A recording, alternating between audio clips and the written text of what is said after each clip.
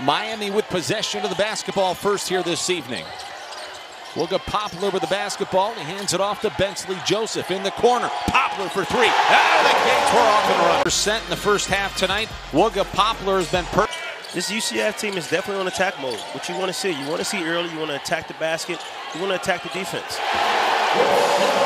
Wooga Poplar to the three in the face. Hama Diallo. Here's that Poplar three again. He's shooting the ball with so much confidence.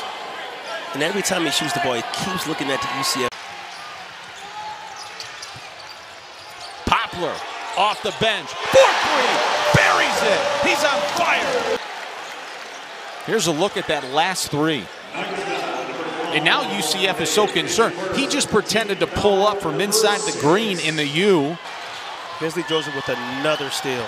Better not leave Wooga Poplar wide open. I would not leave him wide open. In the corner. He can't hide. Boy, he's scorching hot. He's got a good one. Bensley Joseph trying to settle things down. North Chad O'Meara brings it across half court. Here's a corner three. Wooga Poplar!